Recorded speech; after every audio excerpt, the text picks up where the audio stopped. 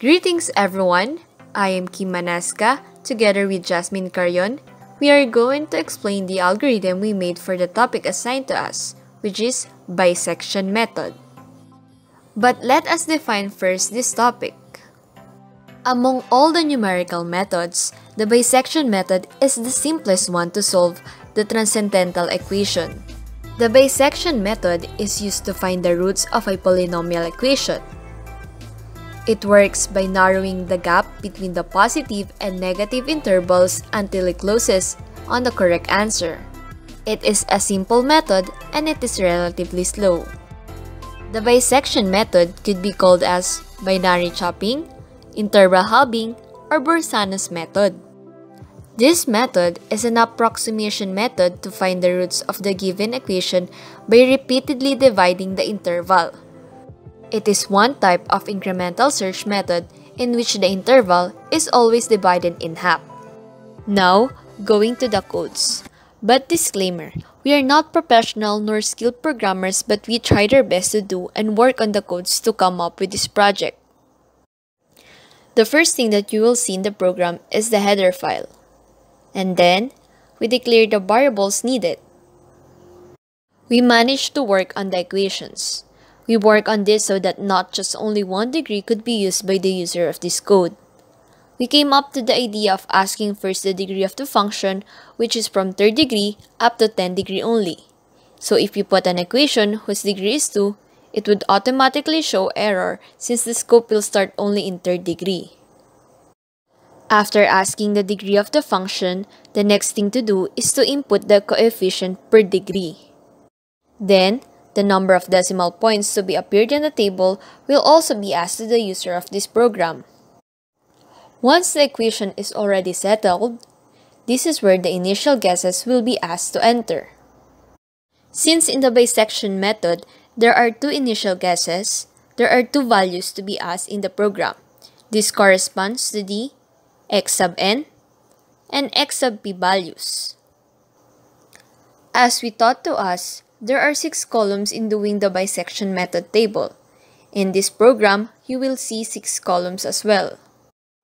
In doing the table to be appeared in this program, we work on the formulas and functions per column of the table. After setting up the formulas, we put some conditions. It is necessary thing to do to have an accurate computation using bisection method. Once the value of a given midpoint becomes 0, the iteration will automatically stop, so the root of the equation will be the last value of the midpoint or x sub nw. But if the value of f, x, and w is positive, the value of x sub n will remain unchanged, while the value of x sub p will be changed into the previous value of the midpoint. On the other hand, if the value of f, x, and w becomes negative, the value of x sub n will change into the previous value of the midpoint, while the value of x sub p will remain unchanged. Let's try to compile the codes. As you can see, there is no error in the codes, so we can run the program now. To test the program, let's do some examples.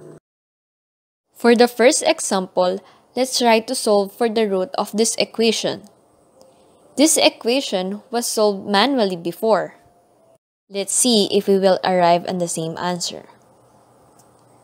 The degree of the function is 4. Then enter the coefficient 1, 3, -5, -7, and -10.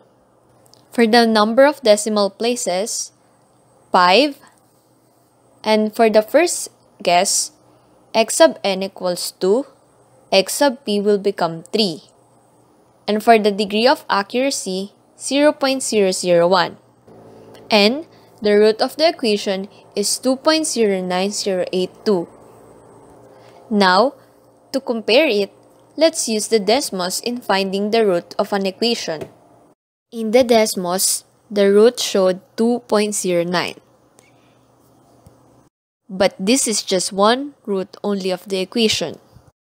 Let's try to solve for another example. For the second example, let's try to find the root of this equation. The degree of the function is 5. and then enter the coefficient 1, -3, 3, 6, -12, and -4. For the number of decimal places, 5. For the first guess, x sub n will become -1 and x sub p is -2. And for the degree of accuracy, 0.0001. The root of the equation is -1.38556. Let's compare it using the Desmos. In Desmos, the root is -1.386, which is also the same with the program. But again, this is just only one root of the equation. Program created is limited to polynomial equations whose from third degree to 10th degree only. It has no approximate true error computation. And the encoder can customize the specific number of iteration he or she wants to appear on his table. But again, we tried our best to do this project. Thank you for watching!